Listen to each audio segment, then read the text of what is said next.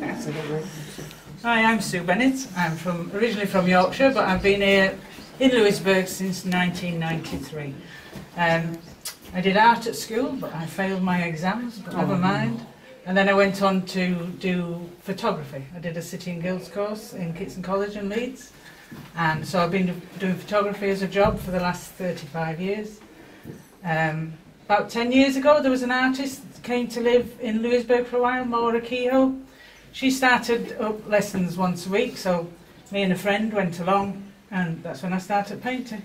I've gradually progressed, and I've improved a lot. But I can pick anything up to paint. I use my fingers, I use forks, I use palette knives. You like the knife, I think. Yeah, and I've just only started with a palette knife, but I quite like the knife now. The colours and I love colours. I'm fed up of painting greens and blues. Oh, yeah. So if I can find a photograph that's got lots of colours in, that's why I end up painting it. And that's it, really. Well, you have a great eye, though, for a good picture, the composition of a good picture. Yeah. Being a photographer. Well, I hope so.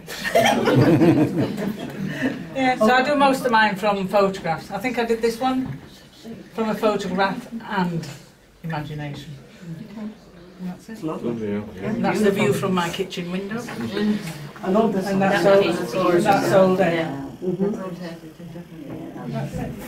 I try and do just paintings from the scenes around here, if I can. Local scenes. Local scenes.